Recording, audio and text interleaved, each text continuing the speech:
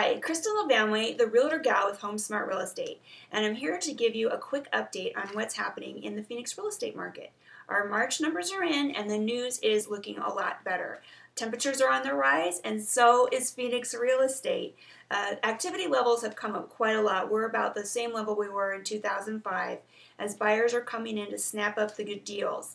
Our prices are down overall on the average about 40% from where they were last year.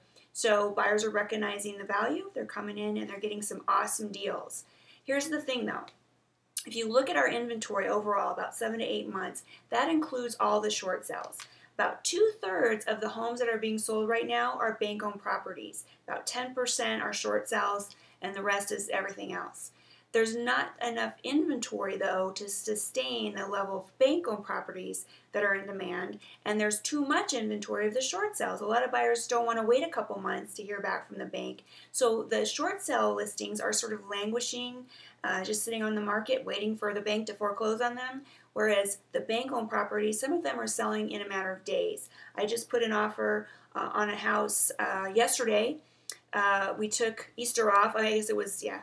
We took Easter off, so it was 2 days from the price drop. And by the time we got our offer in on that second day, there were 18 offers on that property. So there's some great deals, but you've got to be on the ball if you want to snap up the best deals. There's definitely deals to be had, though, so no worries there. What's coming up? Well, the banks have lifted the foreclosure moratoriums. A lot of the big banks were not doing any foreclosures. They kind of put a stop to them for the time being while they waited for the government programs to kick in.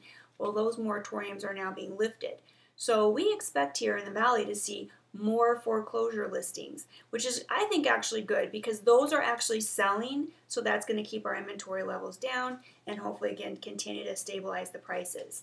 Better than a bunch of short sales. Who wants those?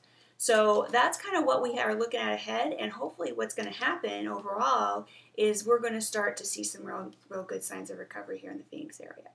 So that's it for now. If you'd like some more information, just visit my website, www.therealtorgal.com. I've got some great statistics and information there for you.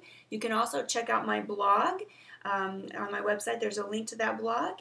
You can also give me a call on my cell phone if you have some questions. I can be reached at 480-282-7464. Just give me a call or send me an email at kristen@therealtorgal.com. Thanks for listening. See you next time.